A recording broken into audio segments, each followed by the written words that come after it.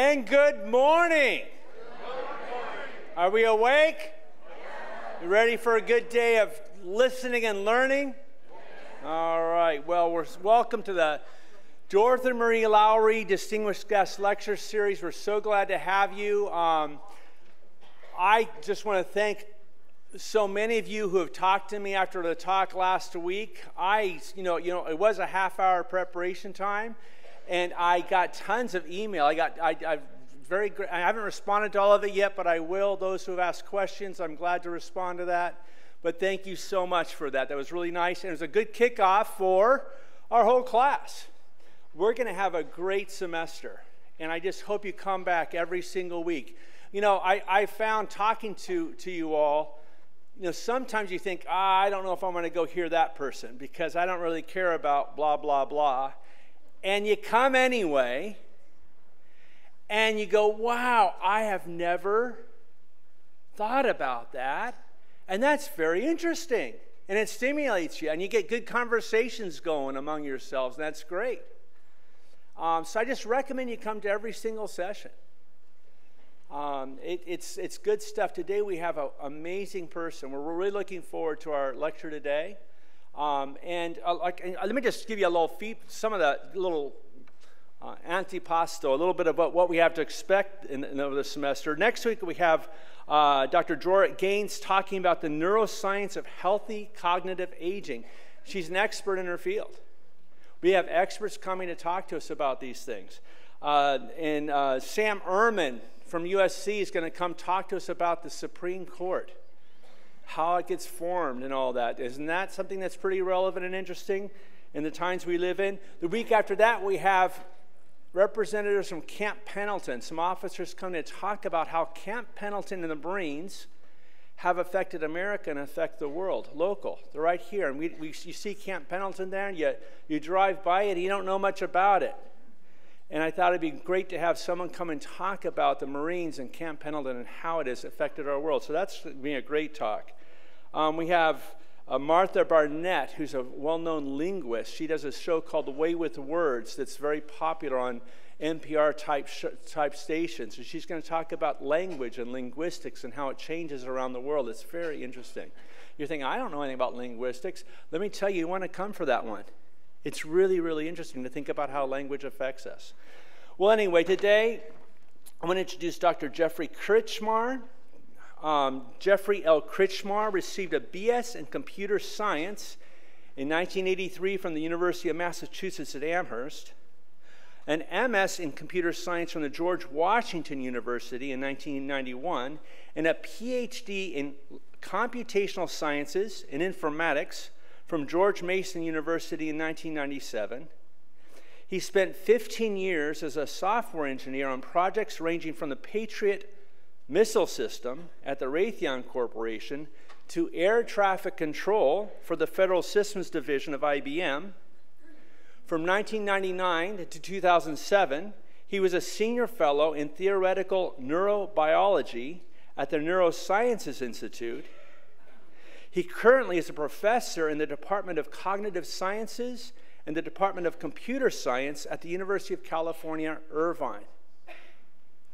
Dr. Krichmar has nearly 20 years of experience designing adaptive algorithms, creating neurobiologically plausible network simulations, and constructing brain-based robots whose behavior is guided by neurobiologically inspired models. His group has created and supports a simulation environment for developing large-scale spiking neuron networks. Say that 3 times fast.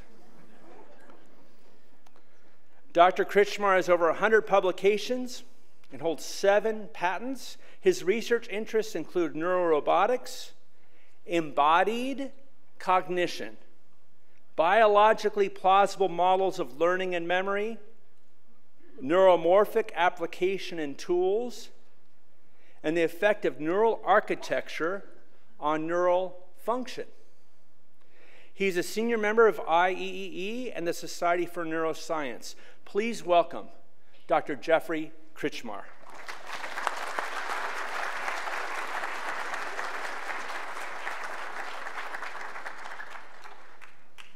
Good morning.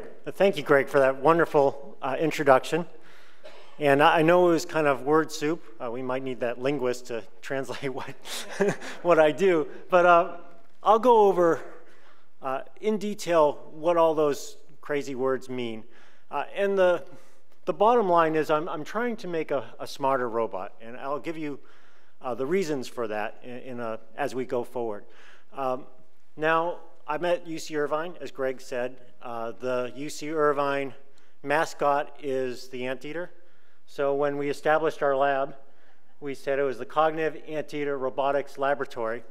So I think every robot that we've made at UC Irvine is called Carl something or other. Okay, so our robots are called Carl. But I know Greg did a really nice job going over my troubled past, if you will. But let me just talk a little bit about my background. I grew up outside of Boston in Lexington, Massachusetts, which was an important town for the Revolutionary War. So we were called the Minutemen. And then I went to UMass Amherst, which was also the Minutemen. I got my degree in computer science. I worked for a while. We'll talk a little bit about that. Decided to go, had an interest in artificial intelligence. And so I went to George Washington University and became a colonial. I pretty much took all the classes that I could at George Washington, and I had to work to pay off some bills. So I was working and going in the evenings to George Mason University in Virginia, which is called, then I was a patriot. So you see there's a theme here. And I'm also a New England Patriots fan, so. Hey, oh, good. I thought I'd get boos when I said that. I don't know how this happened. It's not like I'm the most patriotic person in the world, but there you go. And my first job out of college was working on the Patriot missile system at Raytheon. So there's some sort of theme here. And the Patriot missile system was interesting. I would work literally in these Army trucks, programming software to handle the radar, the communication, and also the Patriot missile system is a defensive missile system. So a lot of times I go out to the desert in New Mexico to test software. So it was very interactive with what was going on with the machines. And this picture of Japan, this is Nagoya, Japan. I had the opportunity to help the Japanese Defense Administration set up their own missile defense system. So I spent about 6 months or so in Japan actually working on systems like this. And like I said, after this, I got interested in artificial intelligence, started taking courses in grad school. Like many students, I had lots of loans to pay off, so I would work during the day and go to classes in the evening, at least at the beginning. And that led me to a job at IBM doing air traffic control and making a new system. And again, that was very interactive, having to work with displays and also the buttons and all this to make it more intuitive for these air traffic controllers because they really have a high workload. And another job I had along the way was working at this company. So this company called PMI was developing a machine that would measure eye movements. And this got me more into the neuroscience thing. So if you measure eye movements, you can tell a lot about a person if they're on drugs, if they're drunk. But what we found out is also sleep deprivation. So your eyes actually get slower when you're sleep deprived. And so this was an interesting working like out how to track an eye and also test the eye movements and then actually record that and see if they actually were impaired. And I like this picture. A friend of mine sent this. He was going through his basement, and I forgot about this. When I was at this job, it was near Washington. The Washington Post did an article on our work at this startup, and that's me, a cartoon figure of me, actually. And I like it also because over time, Washington Post on Science Tuesday would have pictures of someone working on a microscope, and then I would show up again doing a microscope. So they were using me as like stock photo. Okay, so why do I go through this? I did want to say, like, most of my interest in computer science was having computers make things happen and having computers read information from the real world and then respond. And that's one of the reasons I got very interested in robotics. But as I was doing my studies, I took a couple courses in psychology and also neuroscience, and I really got very interested in how the brain works. And so I took my first neuroscience class, and it was a pre-med class, and I was really struggling because these pre-med students, you have to name all these different nuclei and tracks, and they're all Latin words, so I was struggling to keep up. And medical students are really good at memorizing these things, and I really had an engineering background, so I found the Human Brain Coloring Book. And this really helped me. You color in different areas of the brain, and then you color in the word, and it really helped me memorize this. And so this is the portrait of the artist as a young man. This is my own work, my early neuroscience days from one of the early pages of this book. And let's take a look at this, because we're going to talk about the brain. And it's nice you'll have more lectures over the semester on neuroscience and how the brain works. But let's just take a look at the brain areas, kind of rudimentary. So your eye is over here in the front. So this is the front of your brain, this is the back of your brain, and this is a human brain. And so by some freak of nature and evolution for mammals, the eye information goes through here and then gets processed in your brain back here in the occipital lobe. And that's where you do a lot of your vision processing. Information goes from here down this way, and that actually is what objects are, and up this way, and that's where objects are. And also down in here, there's a lot of brain tissue devoted to how we hear things, how we remember things, and also they have this piano, so it also has to do with how we perceive music and language. Now in humans and primates, and especially humans, this big yellow area, the frontal lobe is huge, especially in humans, and that's where a lot of executive control, a lot of decision making, a lot of what we would call deep thinking happens in here and somewhat back in here. So to give you like the real quick neuroanatomy 101.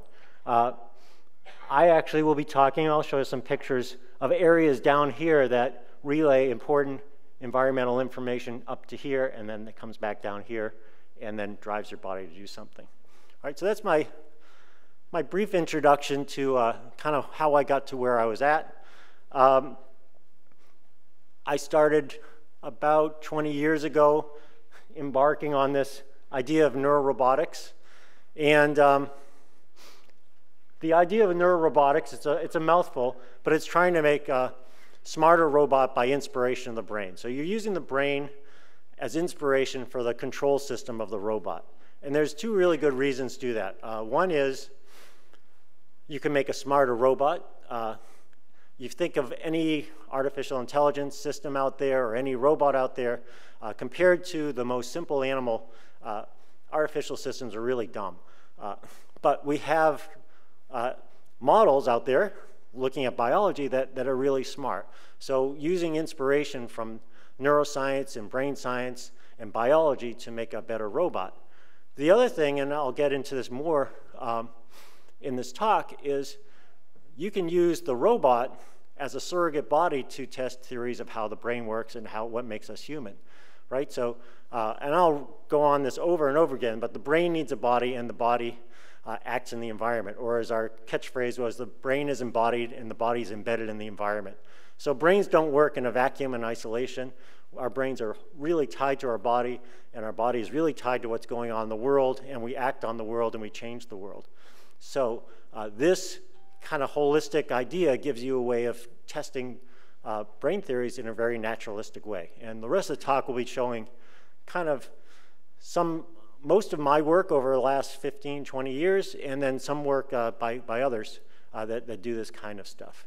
So it can be called neurorobotics, like neuroscience robotics, brain-based robotics, cognitive robotics. At this stage, at the beginning, I was just a few of us, and now there's a whole community doing this. So that's the theme of the talk.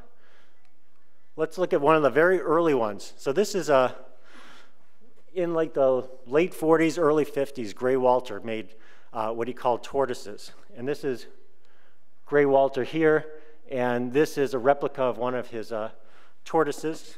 And if you don't mind me, let me just get out of this and show you a fun video.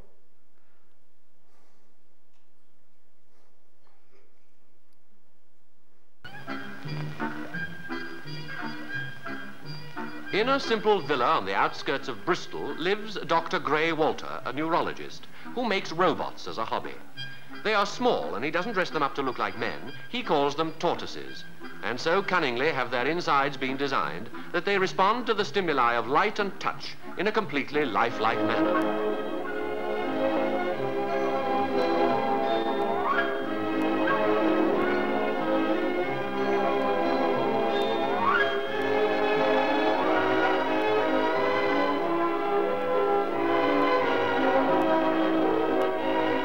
This model is named Elsie, and she sees out of a photoelectric cell which rotates above her body.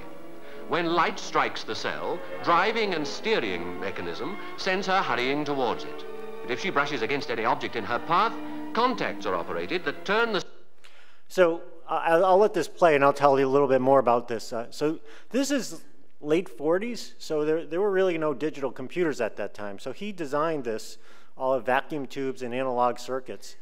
And basically, this is a 2-neuron brain, you know, because it's got a neuron to respond to light and a neuron to respond when something hits it. And you look at its behavior, and it looks very realistic, you know, much better than a lot of the current lumbering large robots. And so that was a really good lesson to you understand through building, and it doesn't take a complex brain to get interesting, complex behavior. And so that was a really good lesson early on. That kind of inspired our field.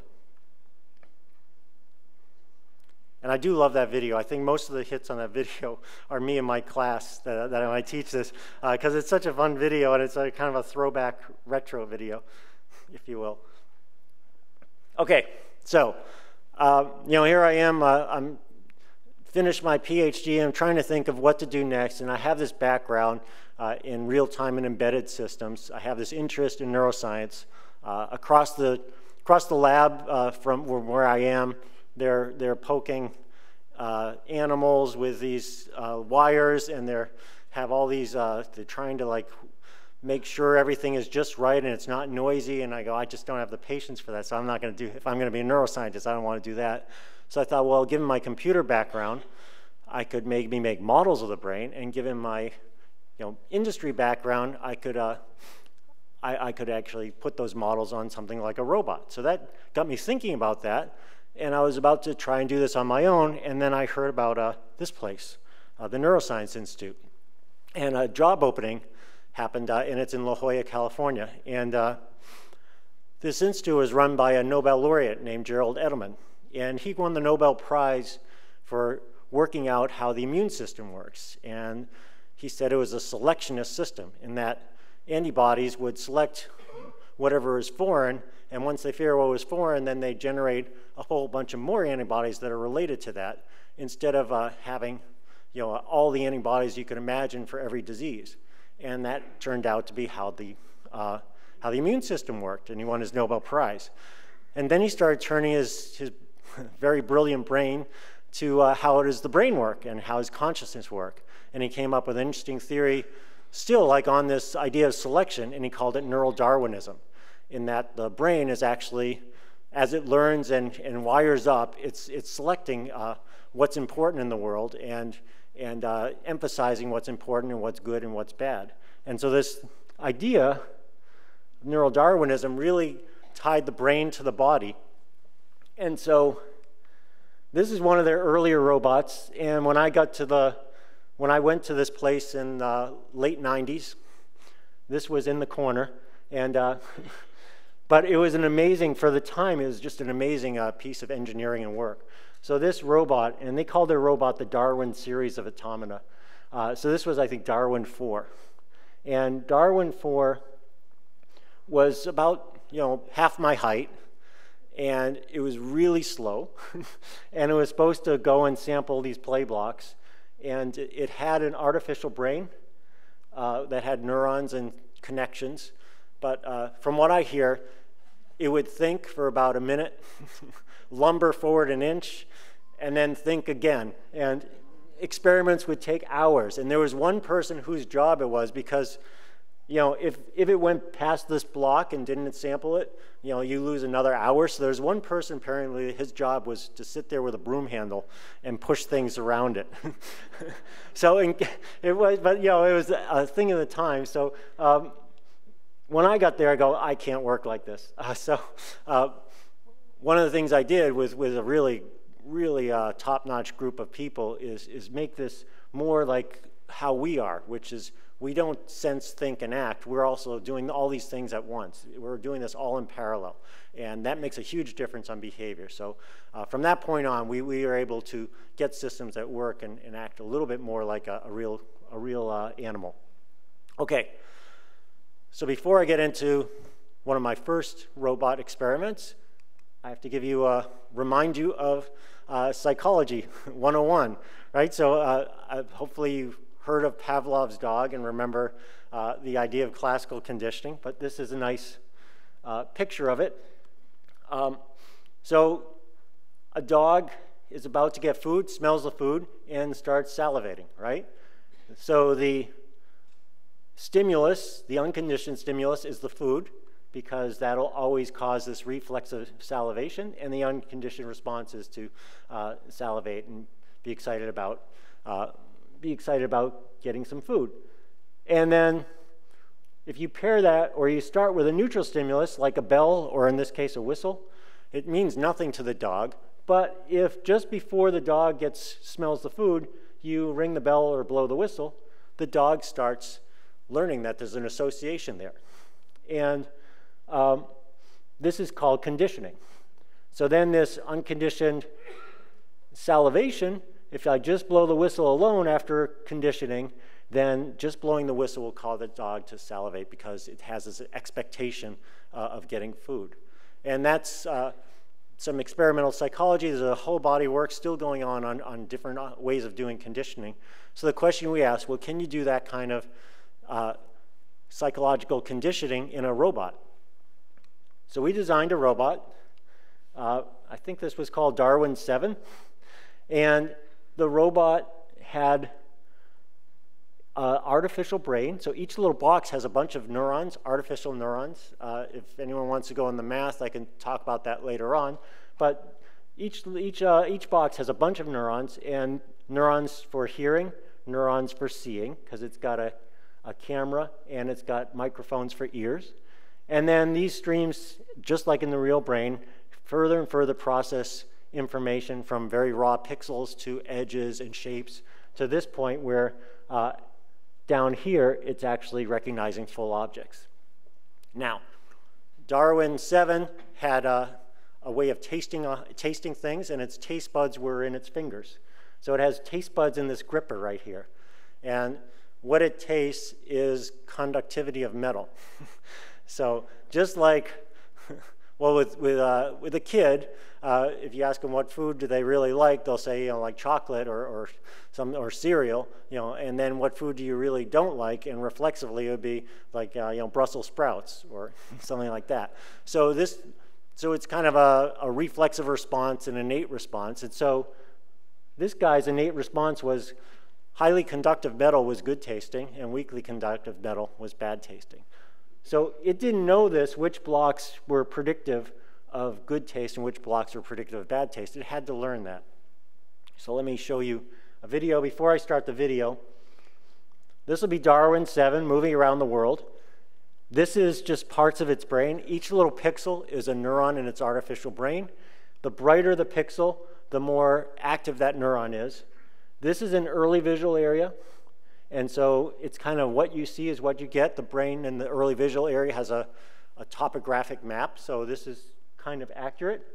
And then this is a higher order visual area that will start to learn categories for different objects. And I won't show you the auditory because it's kind of noisy, but this would be its auditory area. And over here is its value area. And I forget which side. I think the left side is bad tasting and the right side is good tasting. So let me roll this.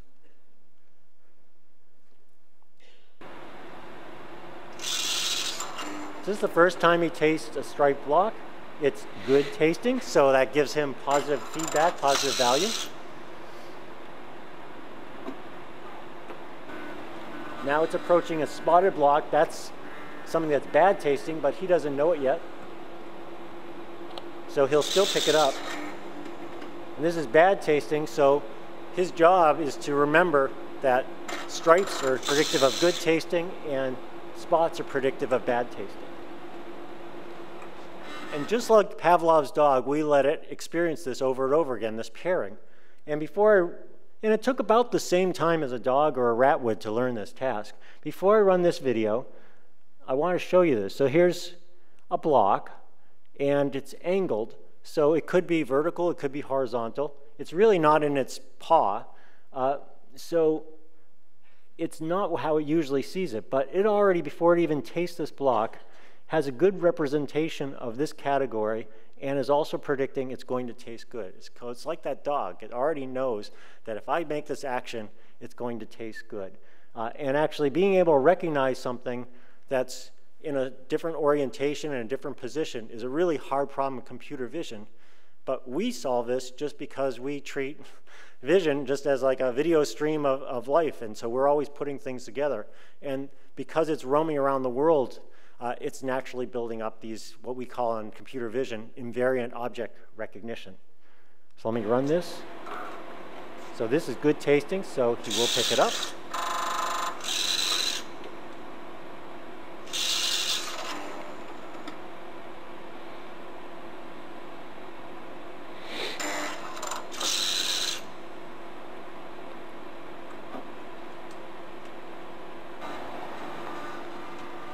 And this is one that's bad tasting. He's learned that it's bad tasting, so he'll look at it, but he knows it's bad tasting, so he will not pick it up and he'll back away.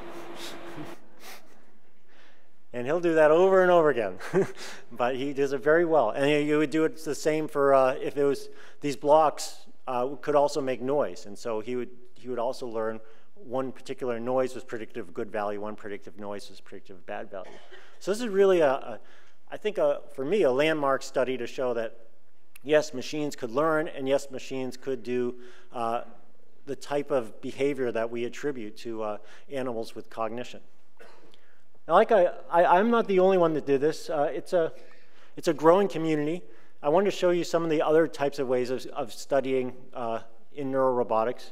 One is being more, we call it biomimetics, so more mimicking biology. So this group from England wanted to look at how whiskers work in a rat. And so I love this video. So rats actively whisk. And doesn't that look, some people are creeped out, but I think it's really cute, and it looks like a really curious dog. And when I talked to these people, I thought it was fascinating because, you know, a rat is really small, and a hair cell, hair coming out of a rat or a cat vibrates when it hits something. And that's really important. So when they scaled this up to a dog size, they couldn't use hair. It wouldn't work. So a lot of the work to figure out how to do this was figure out materials. And they finally found broom bristles that had the right kind of response and vibration so that they can mimic what the rat does scaled up. And let me jump out. I know, he's cute. Oops.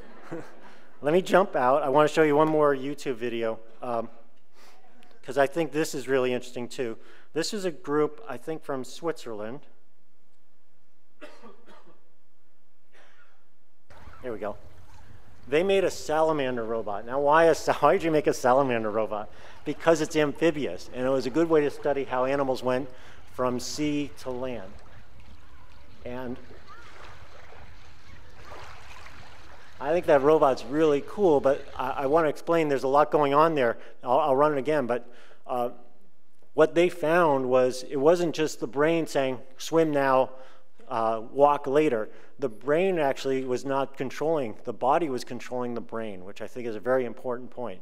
So if you watch closely, as the water gets shallow, the feet not only hit the bottom, but the turbulence is different. And so the body naturally automatically goes from a swimming gait or swimming kind of eel-like behavior to a walking gait. So let me show that again. It's very subtle, but that's what's going on in this robot. So it's swimming, it's getting shallower, the feet start to rotate as it's shallow. It hasn't even hit the ground yet. And then it goes into the walking gait. Yeah, so I think that's really cool. And that's a lesson that is important for us roboticists and us philosophers and us thinking about what makes us human. The body is really doing a lot of intelligent behavior, and the body is shaping the way we think, which is the title of a really interesting book that we'll come back to.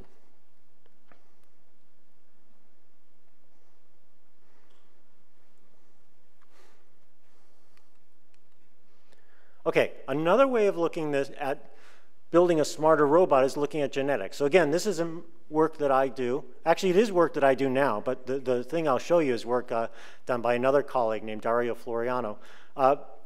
And so like in genetics, you can do this artificially, where you have a bunch of robots, you select which one was fittest, you mate it with other robots, if you will. I'll explain what I mean by that, but bear with me. You make a new population of robots from the smartest ones, and you do that over and over again, and then you eventually get a smarter robot. Now, when I say mate, in this case, there's a genome that's describing how its brain network is wired up. And so the better robots, they only have one robot, but they had 10, I forget, somewhere between, I'd say 10 and 100 brains. And they would pick the top, let's say it's 100, because it's usually a number. And then they pick the top 10, and then they would shake around how those networks are wired up and generate another 100 robots and keep doing that. And the task was simple, but the idea is really complex and interesting. So here's the robot at the very beginning. And the fitness for this robot is not to bump into things and how much distance it can cover in a period of time. So at the beginning, there's no knowledge yet, so it's just not doing much of anything. After a few generations, it's still kind of not doing much. About now, it actually is learning, because it has sensors in the front, around its body. It's learning to respond to sensors. So when that person put the hand in front, it actually moved. Now, it's actually, by 50 generations, they've developed a robot that can navigate around this spot without hitting anything and move at a nice pace. And what was interesting to me is, at the beginning, there are just sensors around this ring of the robot. It had no idea of front and back, but the better sensors there were better sensors on one side and sensors that weren't as good or weren't as many on the other side. And so it learned a front and back. And so it's moving to where it has the better sensors. So I thought that was fascinating, that is kind of an emergence of intelligent behavior and an emergence of understanding what the best way of the body pattern or layout of sensors. And if you think about us, and I like to use this example, if you think about us, we have hands, and most of the sensors in our hands are on the fingertips, because that's where we touch things, and that's where we reach things. And on the back of my hand, oops, sorry about that, the back of my hand, there's not as many sensors. Why? Because that would be a waste of sensors, because usually I'm manipulating things with the fingertips. This is the same idea. Okay, so these are some kind of simple robot tricks at this stage. And then we started thinking about, what about some more cognitive kind of things that make us human. And one thing is our memories, right? So we have what's known in textbooks as episodic memory. So that's putting together the what, when, and where of events. Where were you when 9/11 happened? Which I can't use that phrase anymore with my students, because some of them weren't born then, which just blew my mind, because I said that in class the other day. It's like, oh, you were nowhere at that point. So I have to think of a new analogy. But anyway, you get the idea. So it's not only is it episode, but it's autobiographical, right? So how do we build these memories? And an important part of these memories is there's an area of the brain called the hippocampus that's critical to forming these memories. And over time, these memories get put in other parts of the brain and get stored in humans, on the order of decades to a lifetime, all right? But the hippocampus really is on a much shorter time scale, on the order of minutes. So how does that happen? And so, our human brain is huge, but it's very similar to in its layout to a rat brain. So a lot of the work has been done for memory with rats. And rats are really good navigators. And there's a gold standard test called the Morris Water Maze. And let me start this. So this is day one. The researcher puts a rat in a tank of water. Rats are very good at swimming, but they don't like being in the water. And I don't know if you can see it, but there's this faint area here. That's a little platform that's hidden underneath. The rat can't see it because the water is opaque. It's milky white. So the rat is really exploring, building up knowledge about its world and its place, but it really doesn't know how to get out of this situation until by random chance it stumbles on this spot. And see, it's kind of random, but eventually it will get there. So about 5 days later, put the same rat in the same tank of water. He's so close. All right, so look on the right. This is the same, this is the rat again, but it's after 5 days of this, and watch the difference. Really goal-directed behavior. So it goes there, it goes near it, takes a little side turn. Oh, yeah, no, cheering on the rat. Here he comes. And now he's happy, right? So he's on the spot. And this guy did eventually find it, okay? Why do I say it's a gold standard? Morris was actually a person, Richard Morris, and he came up with this paradigm and realized if you didn't have a hippocampus, which you can take out in rats, and sometimes it gets injured in us humans, they could not perform this task. Because it is an episode in the rat's life, right? It needs to know the what, when, and where things are. So this was a gold standard. We wanted to do it with a robot, and we didn't want to build a submarine, so we had to figure out a dry way of doing this. That was one challenge. And the circuitry for how the brain interacts with the hippocampus is very complicated. I won't go into the details, but this may have been the most complicated network I ever made. So again, it has, each one of these little bubbles has a whole bunch of neurons, artificial neurons, that fire or become more active. And it's got a what stream, a where stream, so what things are and where things are in its world. It's got an internal compass, which we do too. We have our inner ear gives us knowledge about where our head is pointing. It's not tied to true north, but if you go in a room, and I actually record it from your brain, and the room was familiar to you, you'd have neurons that would be pointing like this direction, neurons that would be pointing this direction. So it gives you, your inner ear gives you a lot of information of where you're heading. They call it head direction. So it had a head direction system. And I won't go into how this hippocampus, there's some very detailed circuitry. We had to work this all out, and I worked very closely with a neuroscientist who studies this area of the brain and gave me a lot of information about details. So the task for this guy is similar to the rat in that water maze, is roam around this room. There's a spot we call a hidden platform that's the same color as the floor that it can't see, but it can feel. All right, it has a little sensor on the bottom of the robot that can feel when basically it's on this spot because it's a different piece of construction paper from the floor. So here it is in action. This is day one in the life of the robot. So like the rat, it's wandering around, it's building up information about where things are. So it's building up information about place.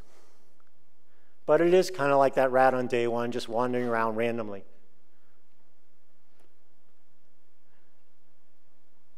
So here's day 8 in the life of my robot. Now it's looking more purposeful. It's actually searching for the goal. And it's heading to the spot over there, which is where it's hidden platform, and it gets a nice reward. When it gets there, it goes right past it, which really bothered me at first. And now it's getting that reward, all right? So like the rat, we try to run this multiple times from multiple places, multiple starting points. So we know that it's not just a series of left and right turns, okay? So this is the same robot or same robot subject. And again, it should be going right to that spot, but come on, no. And there we go. So I was really curious why it was doing this. I was kind of frustrated that I wasn't going straight to the spot. And then when we thought about it, we realized, well, you know, that's not a bad strategy. If you just go find the blue wall and bounce off of it, you'll actually get really close to the reward spot. So this robot subject, if you will, learned that and made a habit out of that. And it was a good, it was actually a very good strategy. So when I say robot subject, so we had one robot, but we could make, each one of these arrows is how the brains are connected, and each one of these arrows represents thousands and thousands of connections, just like in the real brain. And there's, I hate to get into math, but there's a probability distribution between how this is connected to here. So there's some variation. So if we just roll the dice and generate another brain, it'll have this structure, but it'll have, at the very micro details, it'll have a lot of differences. Just like, you know, my brain is very much the same as your brain, but if you look at the details on the microscope, it'll be different. And the other thing is the real world is extremely noisy and complex. So no two robots that I've ever made have had the exact same experience, and it's learning from experience. Why am I going that long thing? So we ran this 10 times. So just like a lab rat, we ran 10 subjects. And some of them did the blue wall. Some went straight, like I was expecting, onto the spot. Some actually had a red wall strategy. So each one of these subjects had its own little personality and its own way of solving the problem. We also did a trick where you remove this platform and just see where does it search, okay? They do this with rats too. And some robots would search around here, go, hey, I don't have a reward anymore, and then just go exploring around. Other robots were extremely perseverant and would constantly be like, where is it, where is it, where is it? So you see these personalities emerge just because of the interaction of the brain and its body in the real world. And that, even in this controlled environment, that complexity really leads to different solutions and kind of drives to the point that it's not just nature, it's nature and nurture. Okay. So where are we? This is still my work before UC Irvine. And then when I started the lab, the Carl lab in UC Irvine, I got interested in value and like how do we build value or value systems? How do we tell the difference between good and bad? And how does the brain do that? And so I started reading and talking to people about where's the brain, encode value. And I realized that through talking to all these people and doing a lot of reading, that there's these areas of the brain called neuromodulatory systems that respond to value and have very specific chemicals. So I hate to give you neuroscience lessons, but this area here is the substantia nigra and ventral tegmental area. This is where the brain produces dopamine. So you may have heard of dopamine. It's a chemical signal or neurotransmitter for the brain that signals reward and pleasure, okay? And this small area below the brain, I'm below the neocortex or cortex, projects all over the brain. So it's sending a reward signal all over the brain, okay? And dopamine, if drugs of addiction and entertainment drugs also tap into the dopamine system and can trick your brain to always being reward seeking. But when it's working properly, this area drives how rewarding or pleasurable something is, how to predict what actions will lead to something rewarding or good, and also drives a little bit of let's seek out some new things that might be potentially rewarding. Now on the right is the serotonin system, and the area in the midbrain, or the pons of the brain, called the raphe nucleus, is where serotonin is generated for the rest of the brain and the body. And serotonin actually, just like the dopamine, comes from here and projects all over the brain. And there's also arrows going down because it actually is very important for movement too. Serotonin you might have heard of. Serotonin is a very difficult thing to figure out what it does, but obviously it affects mood. Drugs that boost serotonin levels are used to treat depression. Serotonin seems to be not necessarily for punishment, but for how much risk you're willing to take, how conservative you'll be, or how much you want to stay out of harm's way. And you can imagine a person who's depressed might become extremely withdrawn and want to just stay in a corner and stay out of harm's way all the time without doing reward seeking. So there's kind of a yin and a yang opponency between these two systems. All right, given all that, say, well, can you model that in a robot, and can the robot learn different values like that. So this is the original Carl, Carl 1, if you will, that we did about a year or two after I started the lab. Carl plays in a disco floor, so it'll flash different colors. And this floor is amazing. It's interactive. And underneath the floor, it's sending signals. So a green panel would send a signal that tells the robot this is rewarding. A red panel will send a signal to the robot saying that this is something harmful. And any other color would send a signal that's just purely neutral. Now, here's, again, just like before, these are different brain areas. Each little pixel is a neuron, and the brighter it flashes, the more active. And remember, I talked about the ventral tegmental area, that's its dopaminergic system, and the raphe nucleus, that's its serotonergic system. So let me run this.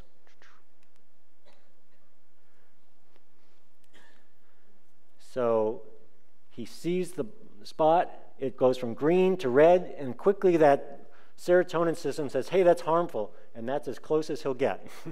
And he watches it very warily. Then it turns green and goes, hey, that might be potentially good.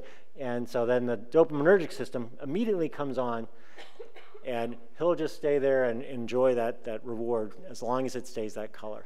All right? So at a neuroscience level, this really taught us a lot about how these systems can really react very fast to cause you to switch behaviors quickly and then cause long-lasting learning effects to remember. Now it turns a neutral color, doesn't pay attention to this at all. I thought that was a really nice demonstration. So then this is Carl Roomba. And Carl Roomba is doing what a mouse would do if you put it in a novel environment. It's hovering around the edges of the room, and then the Roomba's charging station is this corner, so now it's seeking a hideaway, its nest, if you will. Now, Carl Roomba realizes that, hey, this room is pretty safe, why don't I explore? And so, like a mouse, it'll start making movements to the middle of the room and exploring novel objects, okay? So this is another gold standard test for anxiety models. So you can, with mice, you can change certain things in the mouse and see how long it spends on the edges or near its nest. If it spends too much time on the edges in its nest, then that mouse is very anxious. If it spends too much time going in the middle, then that mouse is overly curious, and so that's aberrant behavior. So we would do this with our robot. And we could turn its dopamine levels up very high, and then it would become obsessive compulsive and just constantly be like going, hey, what is that? What is that? What is that? Then we turned its serotonin levels very low. Very low. We turned the serotonin levels very low, and it wouldn't come out of hiding. It would go over to this spot and just cower in the corner. So it was actually an interesting model of how these dynamics between these systems actually lead to the balance between being overly curious and being overly cautious. And then value can be used to predict things. And we build up kind of models of the world and models of intention. So this is one of our later works.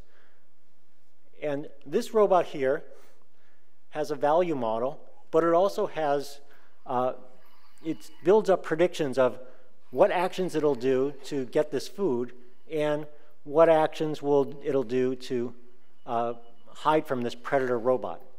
And then over here is its hiding space and nest. And if it's in this hiding space, this predator robot can't get there, can't see it. So he realizes he's getting too close to this predator robot, so he goes over here, and now he's in his hiding spot. He waits till the predator robot has its back turned, and then runs to that purple spot where it gets its food. I know it's slow, but I wanted to play that out. And this robot, this is kind of an interesting idea for us, because not only does the robot have idea of what actions it can take based on where food is, where the predator is, that will lead it to good value and not lead it to getting caught, it also builds up a model of what are the intentions of the predator robot, all right? So it goes, it really thinks through, if I move here, like the robot, the predator will move there, and if I move this way, the predator will move. So it builds up what we call a theory of mind. So it actually has the ability to put itself in the other agent or other robot's shoes. And so that's a really big step, I think, of taking value and using that to actually start to look at things that are more cognitive. All right, so this is kind of a body of work that, since I went to UC Irvine, had done, and I was going to go to a conference at the International Electronics and Electrical Engineering Society, IEEE, and they heard about the work we were doing, and a journalist called me up and wanted to interview me. And so I told them about this work. And a friend of mine called me up, what did you say to that journalist? And I go, what? We had a very nice conversation. He goes, well, Jeff Krichmar, professor of cognitive science at University of California, is experimenting with building neurotic robots. I was like, what the heck? And at our university, we have a very good media department. So once it gets, this was a new experience for me. I've given interviews before, but once it gets out in the media, other people pick up, it's kind of like that word game you play as a child. They pick up that story and then put it in their paper. So for 2 weeks, it got on the wire, and every day the university has these web crawlers that tracks when the word UC Irvine happens, and then we'll email it to me because it says Jeff Krichmar. So I'm getting emails daily for 2 weeks, like, what's this other headline? Like, I can't read it from here, but I think it says researchers making neurotic robots that like humans that fail, and other things. Programming robots to be neurotic. And I was like, well, really, what I told him was it's neurorobotic, not neurotic. So he dropped a syllable, made headlines. Now, I've given the person credit. The robots, especially that one where I gave it the obsessive compulsive disorder or anxiety disorder was kind of neurotic, but yeah. So that was sort of a fun little experience. People say, oh, you should correct them, but I was kind of enjoying it for like 2 weeks of fame. All right, so I'm going to switch gears a little bit. I'm going to talk about some of the practical aspects that are coming out from this technology or these ideas. And one is, gets to my computer science background.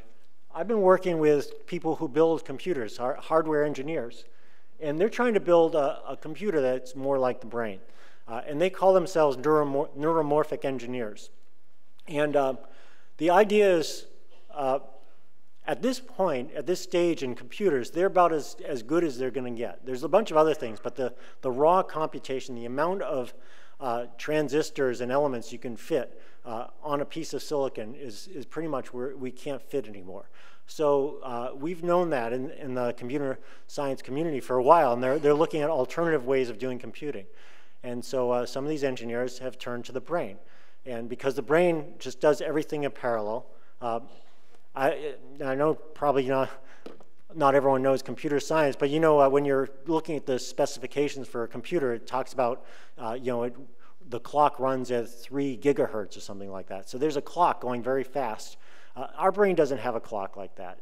So our brain just works when something happens, it responds to it. So they use those ideas, and the idea that when I talked about neuron activity, I didn't really get into what an action potential is, but when a neuron tries to send a signal to another neuron, it does, watch my finger, it does what's called an action potential or spike. So it goes up rapidly and then goes down.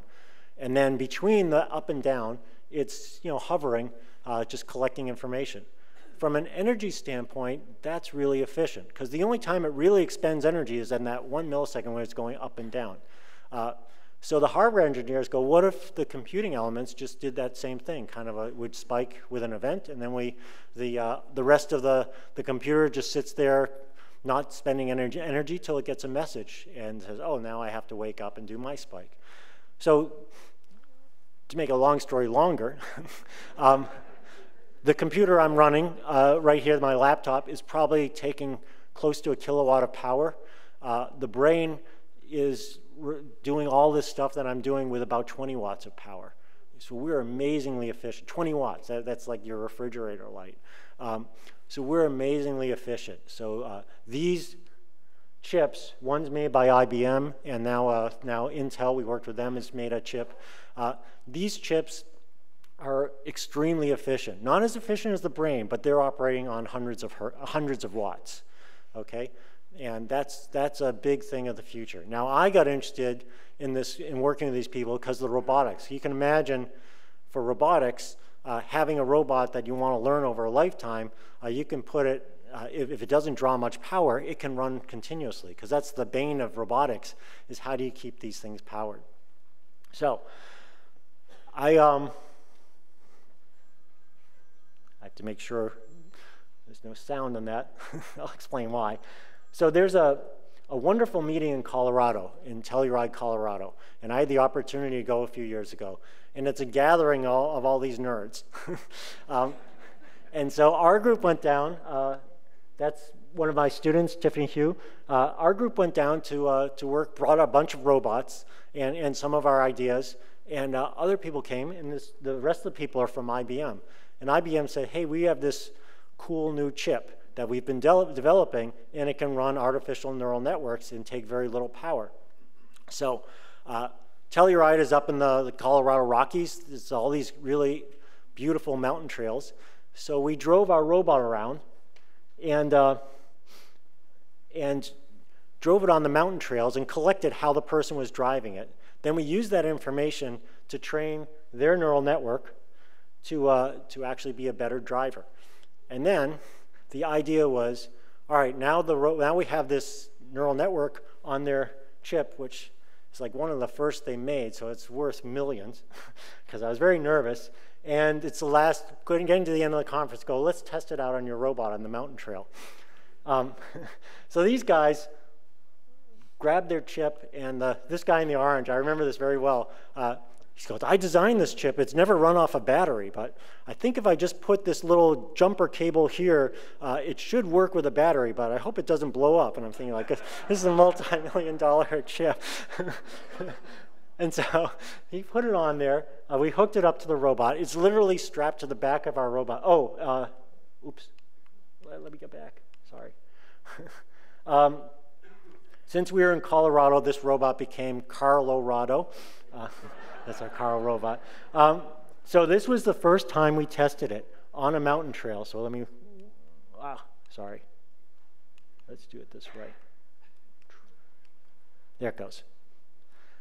You don't get a feeling for how steep and rocky this trail is. It really is. And there's like a 100-foot drop-off to the left of the robot with this multi-million-dollar chip. So there was we attached a rope to the back of the robot in case it veered off. But luckily, the robot stayed on there. And I had to turn off the sound because the engineers were so excited. There's a lot of swearing and cussing in a good way. But what's amazing to me was that this robot was made with off-the-shelf parts, and we used a small battery that you'd use for like a remote control car. So the battery on the robot was controlling the robot, what it was doing, and also powering this computer running a full neural network for self-driving. So that really told me this is the future, because a lot of what's going to happen is computing is going to go, what they say, out to the edge, where you can have small computers like sensing environment, doing a bunch of things, and they have to run for months. And so you can't, and they might be very far from a power source. So this is actually, not only is it going to get us out of this bind that these computers can't get faster, but I think it's going to bring up some really interesting applications in the future. Another application that we do that happened over the years was, with all these smarter robots, we got interested and people got interested in us. Well, can you use these smart robots, to help people? I was like, what a novel thought. And I'll tell a story of how we got into this, but one area is children with neurodevelopmental disorders, and just autism, for one thing, is the number of people with autism spectrum disorder, or number of children, is just growing and growing, and it's really hard on families. It's really hard on healthcare systems, and it's really just tragic seeing them. And one thing about robots with children with these neurodevelopmental diseases is they seem to respond really well to robots. People are too intimidating for them. So we're thinking, well, maybe robots could be a bridge to having them learn how to properly interact socially. All right, so how did I get involved in this? It was a story worth telling just a little bit. We really weren't thinking in this way. We were thinking, well, I want to make a robot. I told my engineers and my students, I want a robot that you could touch. You know, I like a cat. You know, if I pet my cat from head to tail, it's happy. But if I pet my cat from tail to head, it's going to scratch or bite me, right? So there's some sort of value to the way you touch it. And if I'm too harsh, the cat will get upset. You know, and also the cat has a body plan. You know, I'm using my cat as an example, but you could think of anything. There's certain areas that you touch it and it knows where you touched it. So it has a sort of body awareness. You know, can we make a robot that has that? So we started looking into artificial skin, and it just isn't there yet. You know, because we're talking about like a touch screen that covers a very large curved surface that you can pet. Well, around the time we were building this, one of my engineers who was very clever, named Liam Bucci, said, well, you know, let me buy a bunch of BlackBerry phones. They're not doing very well. And he ripped out the trackball of the BlackBerry phones.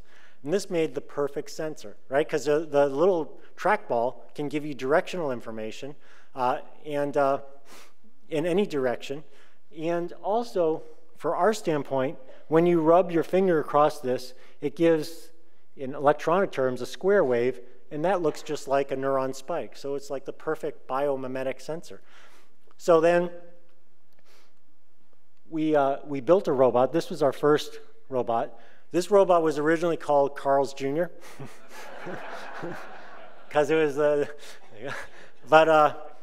well, it's a long story, but just the brief part of the story is one of my students that worked with this wanted to make a startup business, and the people, the lawyers and the business plan people said, you can't call Carl's Jr., you'll get a lawsuit. I thought it would be a positive thing. So now it became called Carbo, caretaker robot.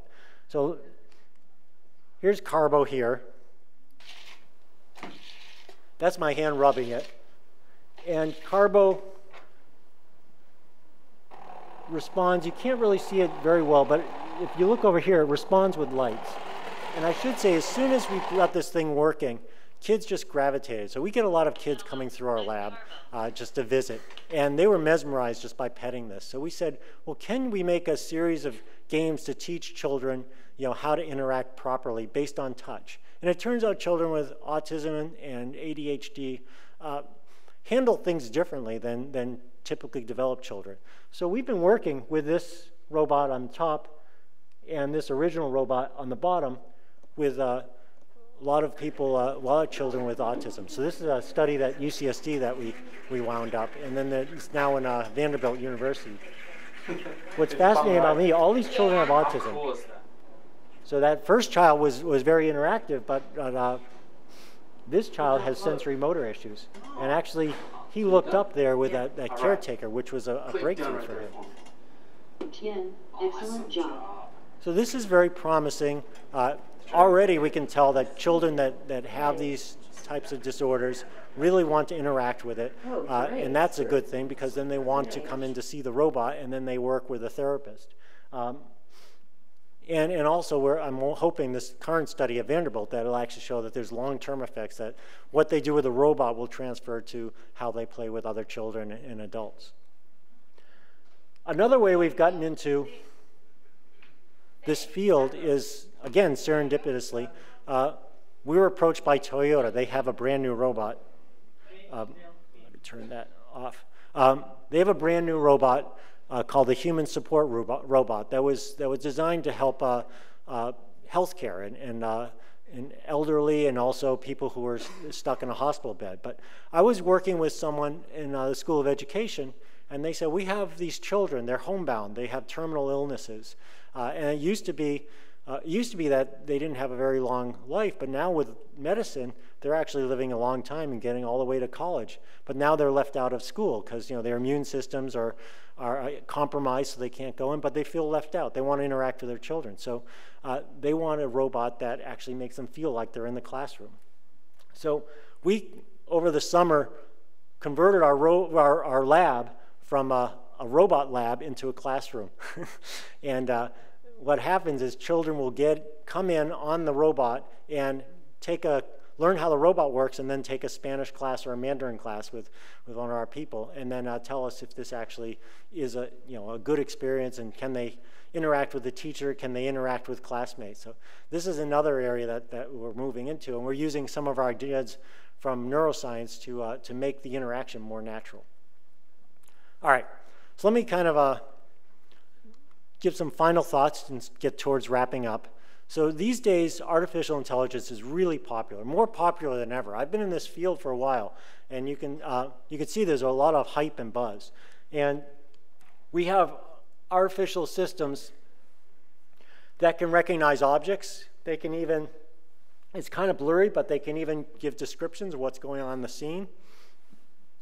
We have artificial systems that can play games that we kind of attribute to intelligence. So for a while we've had artificial systems that can beat the master chess player, but one standard was the game of Go. I don't really know the game of Go except as using these little tiles, but apparently that's much more difficult than chess, and no artificial system could beat a champion Go player until very recently this system came out that they called AlphaGo that could beat the champion Korean Go player. But I think at this point, even though there's a lot of buzz, AI is way overhyped. And so there's some limitations with this approach. And it works in a limited domain. You have to train it to do one task. If it has to do another task, it has to be completely trained from scratch. That's not how we do things. And there's certain things we take for granted in intelligence that these systems can't do, that we take for granted, but it's really a part of our intelligence. And I would say, like, if I was playing AlphaGo, I could beat it in one step. Just pull the plug on it, right? I mean, we're all self-sufficient. We're able to get around. We can provide our own energy. Any artificial system at this stage needs an external power source, needs a whole army of programmers to keep it going, needs a whole army of computer systems, analyst people to keep the robots going. So I think that all is part of our intelligence, and I think that's being overlooked. Now, how many of you know what a Palm Pilot is? Or remember a Palm Pilot? Yeah. So the guy who invented the Palm Pilot came out before smartphones, but it really was the first kind of trend towards smartphones. And the person that was the CEO of Palm Pilot was Jeff Hawkins. And at some point, he realized the writing was on the wall, sold Palm Pilot off, made a lot of money. But it turns out Hawkins was a closet neuroscientist. And so some of the best ideas in neuroscience, I think, are coming from this person. And he basically said the same thing, that there's certain limitations of the artificial systems, and to overcome those limitations, we should turn to the brain. And so he said that one of them was learning. He called learning by rewiring. So that means that we can learn something very quickly. We can keep that learning over a lifetime. We learn continuously, and we don't have to, every time we learn something, we don't forget everything else we've done. Artificial systems can't do that. We do that very naturally. Sparse representations. What does that mean? That means that the brain is really energetic. So when I'm representing things in my brain, like the images of you and other things in my world, I'm doing it with the least amount of energy possible. So that's what we mean by sparse. Embodiment, I've kind of been showing you one after another how the interaction between your sensory system, your motor system, how you sense things, how you act on things, is dynamic and interactive and multitask in parallel. And then I added a couple more, the value systems, which I talked about, and being able to predict value, so using your past experience to be more successful. And I think we need to take a holistic view to how we build artificial systems. That neuroscientists, cognitive science really focus like on one brain area at a time, but the brain is highly interactive, and the brain is constantly working in conjunction with the body and in the world. And roboticists are often trying to make a better walking robot or a better reaching robot, and not thinking as much as how does the brain actually control that? And those things go hand in hand. In fact, the body does a lot of the heavy lifting and computation. So this really nice book that I use in my class by Rolf Pfeiffer and Josh Bungar called How the Body Shapes the Way We Think. Has this idea of morphological computation. So certain brain processes that we do are freed up by the body just being intelligent. So if you watch, wait for it, here he comes. Where is he? Wait, there he is. I love this robot. So this is a group at Cornell, a bunch of engineers, and they just wanted to make a walking robot that used the least amount of energy. And so they actually designed the body so that it would take advantage of things that we take for granted, like gravity and friction, right? So if you think about walking, it's kind of a controlled fall. You push off with one foot, but then you fall on the other. So you're saving all that energy. Most roboticists are trying to, like every millisecond, trying to figure out what the right angle for the right, each foot and each leg should be. Whereas this guy was just doing a controlled fall. And every time I met with the person that designed this, he said every time we reduced the energy to its minimum, then we got something that actually looked very natural in the way it moved around. So this robot on a single battery, I think went, I remember how many days and kilometers on a single battery before it ran out of juice. And then below, just looking at other animals in the world, animals, and we do too, but we take it for granted, take advantage of the world around us. So soaring birds actually look for, or just naturally find air plumes that save them energy and use those to their advantage. And actually winged insects and many birds, when they push their wings down, they're not only giving themselves thrust, they're causing a vortex of air behind them, which is giving them a push. So they're changing the environment to their advantage. And that's what this idea of morphological computation does. So your body is doing a lot of intelligent behavior, and that leaves your brain to do some more things that brains are good at, like adapting and predicting outcomes. All right, so let's wrap up. Want to leave you with a thought that robots are our friends. I collect, and people give me lots of little toy robots. So, but seriously, let's talk about some of the developments coming out of this field, which I think robots that are much smarter will really help. One is self-driving cars. It's technology that's just about there right now, and that'll release us from having to pay attention on the road. We can do other things, like this woman is reading a magazine.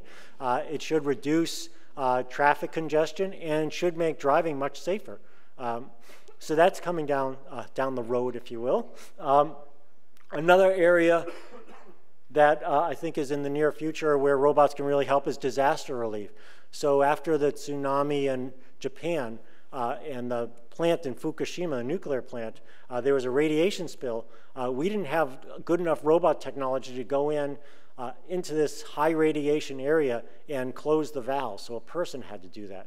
So, I mean, that's a situation you'd much rather have a robot that wouldn't be harmed by that radiation go and do that. Exploration. So, Mars, some of the best things we know about Mars come from robots that are exploring. So there are a lot of distant planets and places that are hard to reach, like the bottom of the ocean, where it would be really good to have smart robots that could learn about these things, or in the case of some other planets, go to these planets and set them up so that humans can habitat them. And then I think one of the big areas that really started in Asia and now is finally gaining traction in this country is healthcare and assistance. So a lot of the robotics that I'm seeing now, and now in this country too, are there to help healthcare. For example, nurses have to lift people up and put them, and nurses over time get really bad back problems, so it can be debilitating, and then they can't work anymore.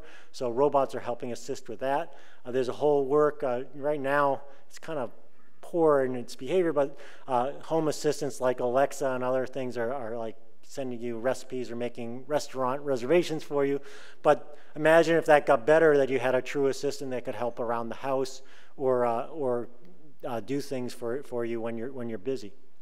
Okay, so I think in general, I think the future looks very bright. All right, so let me tell you the people who really did the work. This was my group at the Neuroscience Institute just a couple years before I left, and all the different robots. This was the Darwin robots. And this was my original lab when we got there. That's the original Carl. So a really incredible group of people. It was a small group with only one robot. And this is the lab as it is now. Many more robots, many more wonderful people that do all the work and come up with all the great ideas. So the future, I think, looks bright, but I do think there are limitations. And I hope I made this message that twofold. That one, to get really smart robots, you really should turn to the brain because it's what we call an existence proof. We know that organisms with brains are very smart. Their behavior is flexible, complex, intelligent, and so this might be a way to make intelligent robots or intelligent artificial systems. And then the flip side is there's so much we don't know about the brain, and the brain is very closely tied to the body and the environment. It's very hard to study that in real situations, so using robots as a test subject with artificial brains might be a very good way of learning more about how the brain works and how it leads to interesting behavior. All right, and I will stop there. Thank you for your attention.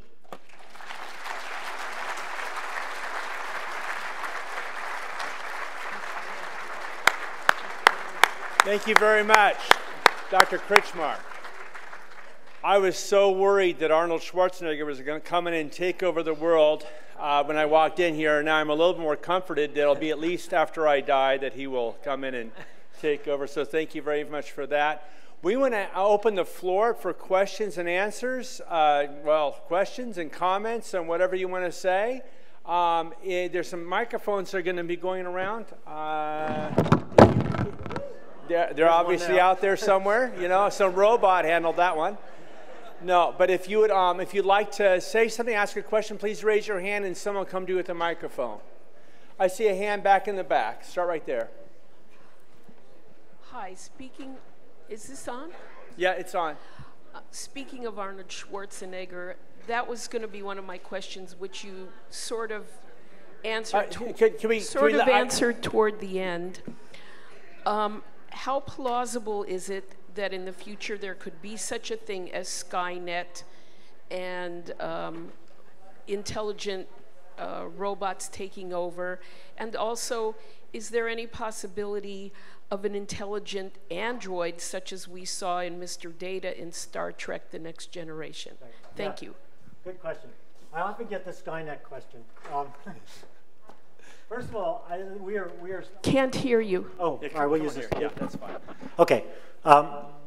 Yeah, that's a good question, and I often get that. One issue I have is and I actually went to a meeting with people at Hollywood. So one issue I have is Hollywood does play to our fears, and so you have the Terminator, you have Ex Machina, and movies like that, and Eastern societies is really embraced robots, so it's different. They realized early on that robots could be a technology that's good. Now, with any technology, there's good and bad. So I mean, it's up to us as engineers and up to us as society to make sure that we put some brakes on, put some controls on them so that they're safe to operate, and then they're used for good things. I do think the Terminator Skynet scenario is several lifetimes away from that. I mean, we have such a long way to go. If you look at the current state-of-the-art robots, they are really simplistic in what they can do. That's something that's not going to happen for a while, but it is a concern. My main concern these days, though, is with weaponizing drones. So having those, that's what I'm saying. There's a wonderful science fiction writer, Isaac Asimov, who years ago came up with the 3 laws, say, for robotics. And the first law was a robot shouldn't harm another. So with drones, we violated that. So that is a concern. I think as a society, we have to make sure that we have brakes on that and fail-safes for that. Yeah. Right back in the back there. Is it likely that someday intelligent robots will be able to design more intelligent robots? Yeah, that's a good question. And there are people, it's still very rudimentary, but there are people that have really simple, like building block robots that can make a copy of themselves. At this point, it's really, a lot of robots are used for manufacturing, but to make a robot make itself would be very, very difficult. There's a lot of pieces involved, a lot of people still have to get involved, and I think part of us is putting my engineering hat is, and I want to be in control of the design. So I would want to design the robot for my uses. So I wouldn't want the robots to be making themselves unless I actually had very much control over the design of what it was going to do. Down here. Do you hear me? There. I have a question. In today's environment where you're already getting ready for self-driving cars, is emotion programmed at all into the value systems that are being used today?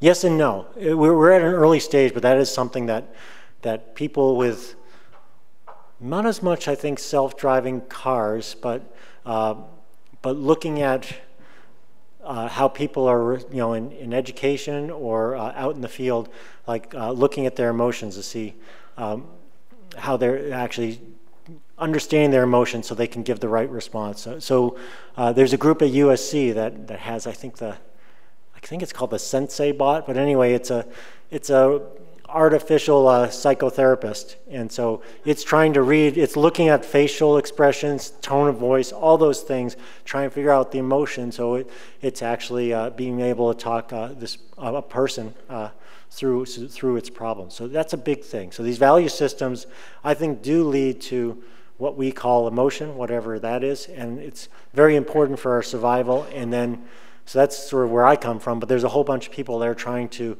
look at people and try and understand what their emotions are, because that's a very important cue of how we interact. So if you want more natural interaction, you really have to understand emotions. Up in the back. Will this be able to work in the reverse with what you're learning so that the chips can then be placed into our brains to, for instance, to help with our episodic memory or to help with our short-term memory? Oh, good question. Yeah, I am not involved, but there's a couple programs looking at that, especially for soldiers with PTSD and then and also memory loss. It's very early, but the big problem with putting a chip in there, well, there's several problems. One is just basic. If you put something artificial in the brain, the immune system is going to attack it, and it might get infected. So having these things long term are pretty difficult to keep. And then learning the inputs and outputs, especially in something complicated like a memory, is very difficult. And how can you have a memory if you haven't experienced it and then act on it, right? Because our memories are labile. They change. Every time we have a memory, it kind of changes. So that wouldn't happen with a chip, maybe. One area that is being used that's successful, because it's a little more on the periphery, is motor control. So I have seen chips embedded, and I've talked to people where they embed chips in the part of the brain that controls your arm movement. So someone who's never been able, or had an injury and hasn't been able to move their arms for a long period of time, can then actually, with this chip, control a robotic arm to actually feed themselves and do things like that. So that's there, though you still have the issue of having something artificial implanted in your brain and having to open up your brain to put it there. Yeah. Those at the mics, there's some people, hands down here. Hi. Start here. Thank you. It was very stimulating and quite interesting. I think it just, again, reinforces the brilliance and the amazement of the brain and the body. My question, I've always read through the years that we use a very small part of the brain in reality, and we were able to, if there's an injury or paralysis, we're able to retrain the brain to take over. Is there any advancement in that area to expand the use of our brain, because we're using a limited amount right now? Yeah. Well, first of all, I always read that too, and I don't know where it came up that we're only using 10% of our brain at any time. It turns out that's really not true. We're using all of our brain. I think the better way of phrasing is that sparse representation. So our brains are very good at doing what the amazing things they do with the least amount of energy expenditure. So we use all of our brain, but our brain is very, only is using parts that need to be used when they need to be used. Now, to get to your question, can you expand it? When I first started graduate school in this area, it was thought the adult brain was not very plastic. And then shortly after that, they realized how plastic the adult brain is, how much it could change over time, how much flexibility there is. And then at UC Irvine, some of my colleagues work on stroke. And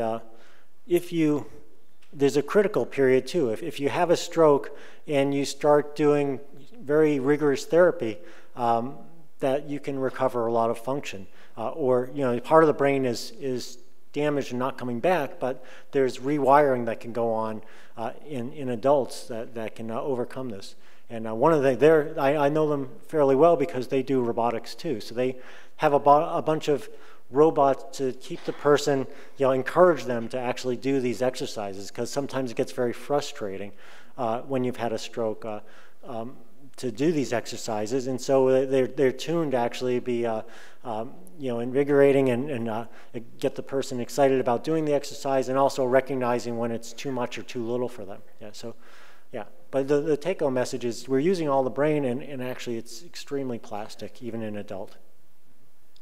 There's been some work in healthcare. I know of one particular study that was done with University of Pennsylvania and UPMC, where they developed a smart patient room. Are you familiar with that? Not too familiar, but I think I know what you mean, yeah. And the second part of my question is related to predictive values with diagnosis and prognosis of disease. Okay. Well, smart rooms I find very interesting, but from my robotics standpoint, and this is sort of a kind of a philosophical decision I made, between using a smart room or a virtual environment, or having the system be in the system being smart and interacting with the regular environment. And from my standpoint, not only is it more interesting, but I think it's more flexible. If the system itself is smart and can deal with all the complexities of the world. Because the problem, though I think smart rooms, especially in a hospital, are probably very good because it's a controlled area. But once you leave the smart room, you lose all that. Let's see, diagnosis. So this is not something I do per se, but a lot of my colleagues in artificial intelligence, what they are really good at is crunching a whole bunch of data and then making very accurate predictions, and very fast. And that's one of the reasons why there's a lot of interest, and it's for good reason. First of all, we have better computers, so we can run these things. They take a while to train, so they get very good. So we have better computers that can do that. And the second thing is, in this society now, we have tons of data at our fingertips. So first they started recognize the difference between cats and dogs and playing games like Go, but now I see a lot of people going into diagnosing disease. And there's a group at UC Irvine that's doing cutting edge work there too, but it's happening around the world because that's perfect. There's tons of data out there. Doctors are overworked, have to make split decisions. So these things can just crunch through numbers and make predictions and assist doctors in making better diagnoses. Hockey. 2 questions. One is that you touched on the subject of children with autism. And the second question is, what is artificial neuron? Oh, let's see. We'll do the autism one first. Like I said, I came in that serendipitously. And autism, typically the key features of autism spectrum disorder is not making eye contact, repetitive behaviors, things like that. But as with our touch robot, as I read more, there's also a thing that's not looked at as much. All the robots to assist them are just trying to get your attention and make sure you're making eye contact with the robot. But talking with people and reading some, it turns out that children with autism have issues with that kind of what I call hedonic touch. They don't like being touched, a lot of them. And they actually have issues with how they touch things. There's sensory motor problems. So that, I think, has been, except for a few groups, has been ignored in the therapy for autism. And some of the best therapy is to have this multimodal situation where you're playing with a child and working with them, touching them, having them do like seeing, smelling, all these things at once. And that seems to help if it's very rigorous. Okay, that's part, well, I had the artificial neuron, which it turns out if you know a little bit of math, and I know a little bit of math, the equations governing the dynamics of a neuron are some very simple differential equations, if you call differential equations simple. But and my math is pretty rusty. But you know, you can write it down in a couple lines, the equation, and code it up into a computer program. And it really just governs what triggers the neuron to fire a spike, and then how often that'll happen. And the waveform of a neuron activity has a certain signature. So with a few equations, you can mimic that. And then the other thing that takes a lot of work, or is another set of simple equations, is what happens when there's a connection, which is called the synapse. Like, how does the message from one neuron get to another neuron? So there's equations for that, which aren't too bad. And then how does the connection, that synapse, change over time? Because that's where learning happens. And so those equations aren't too bad. So what the real problem from my standpoint is, we have billions of neurons, and our models have millions. Our models are not as big as a real brain, but they have millions of neurons, billions of connections. So how do you do all of those equations such that the robot can keep up with the real world? That's the hard computer problem. So we found ways to do that, actually. Back in the back right. Doctor, we have a partial explanation from you, but when you have these neurological problems, spinal difficulties, or physical injuries, how does that affect, in your studies of the artificial, create a memory loss or slowdown of recall? Is this something that you're working on the neurological end for the patient? Is that robot or just the information you develop going to improve that? Because the memory, as I find for myself, is there, but not when I want to recall it. So it's very difficult. And will robotics or the research for the robotics have a beneficial effect to improve that cognitive capability? Oh, that's a tough question. I guess what I can say is myself and many others are studying memory systems at many levels. And this gets to sort of the mantra of this field of understanding through building. So if you build a memory system and then figure out how it learns and what makes it learn better, or another issue is when there's some sort of damage or loss, how does it recover, and can it recover quickly? So we're building artificial systems to study that. And the hope would be that by studying those systems, we might learn something more about how you retrain things that might lead over to us for helping us learn or recall things. And it's a tough area. I think the good news is brains are very plastic, so they change over time.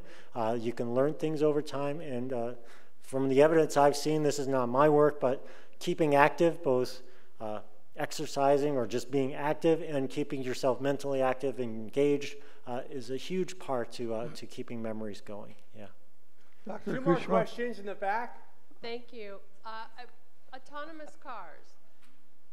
Really a great idea, because as we get older, our children take our keys away from us. So my question is, for our grandchildren, where can we get them more involved in these things so that there are more people across the country getting into jobs and trainings at young ages? They're 6, 7, 8, and wanting to do this so that also they have paying jobs as they get older? Yes, that's a great question. And it's one of the issues I think about too. We do really have a shortage of technical know-how. So I really, and there's a lot of nice programs that get children, involved. I've helped out with a lot of robotic programs at the K through 12 level, and they get children excited. But one thing I will say, and I think I've noticed in this country, if you notice my last slide with the lab, it's very international. I don't think our kids are getting the fundamentals they need, is what I've seen at the college level. I really think we need to emphasize STEM, and especially the basic foundations of math and programming, because that'll serve them. That's where all the jobs, I think, are going to be in the future. And I think it's harder. This is one thing I find that's harder to do when you get older, at least in my standpoint, is learning a lot of the complex mathematics. So having that foundation coming into when you're at the level where you're trying to think of what job you want, I mean, that'll serve you well no matter what. And now it is a computer age, so I think being able to do some computer programming at an early age, whether you want to be a software programmer or not, just knowing how computers work is going to be very important. Yeah. One final question right yes, here. Yes, Doctor, thank you for the wonderful program. Industry is having naturally robotics is getting more and more involved in our industries, and it's also causing a job loss in industry. Even though it's cutting the cost of doing business, it's wonderful. Except we're also losing jobs. And how do we overcome that? Is the government stepping in? Are you working with the government at all with it? Yes, actually, there's a government program that's from the National Science Foundation that's addressing that very issue. I don't think of it as job loss. I think of it as job turnover, which is still upsetting, right? Because there's going to be some shifts of jobs. So to answer, follow up on the last question, I think if you're savvy, you should look into what the field is going to be, which is going to be as, I don't think robots are going to replace people in a lot of areas, and I think there's going to be need to be engineers and computer scientists to build and make new artificial systems. So that's one of the reasons to go, that I think it's bad for some of the people that they're going to lose jobs, but for the next generation, they'll move to this new technology, which is like any technology. And just to give you a autobiographical story, when I was not the best undergraduate student, but I was pretty good at computer programming, and I liked it. And I said, well, if I do okay in computer science, I know I'm going to get a job, because that, and that was in the 80s where the field, where the jobs were. And so I made a very, I guess at the time, smart decision to stop taking my economics classes, because I didn't enjoy them as much, go into computer science, and that kind of led me on this path. So I think for the next generation, they should look at what they're good at, what interests them, but also, where does society need new brain know-how? I have a question. There's actually one more, and that's in the back. Yes, I enjoyed your talk a whole lot. Over the Thanksgiving, my nephew came to the house, and he had these 3D virtual reality glasses that you could wear. And it was the most incredible thing I've ever seen in my life. By simply running, and what the point of this thing is, you have handicapped people who are paralyzed, automobile accidents or whatever. They can't, basically, they just lay in bed. Why not have a system where they could have virtual reality? Over the Thanksgiving, I got to climb virtual reality up to Christ the Redeemer in Rio, Brazil. It is tied to Google Earth. And when you turn your head to the left, it was just like you were there real. And what a thing for the handicapped people that can't do physical things, where they could still have a fun life. Can you talk a little bit about the research on that? Yeah, I mean, virtual reality, it's been around for years, but seems to be coming of age. I still find the virtual reality systems, when I've used them, still kind of clunky. There's issues because they don't match the world, so there's issues of nausea. But there's still some amazing things that people can do, and the systems are getting better. And over the summer, I actually went to Christ Redeemer in Rio, and I should say there ain't nothing like the real thing. So from my standpoint, I would say that maybe it would be better not to do virtual reality, but to do technology that makes people handicapped be able to actually experience these things live instead of having some virtual system. Thank you so much. I think this kind of study points to what it means to be human as well, you know, and it's a real helpful study. We're so grateful for you coming. Thank you. And look forward to next week when we talk about aging brain health, which is following up on this very nicely. Yeah, excellent. So see you next week. Thank you. Oh, my pleasure. It went really well. Oh, good. That was a lot of fun. Yeah. Right down the line.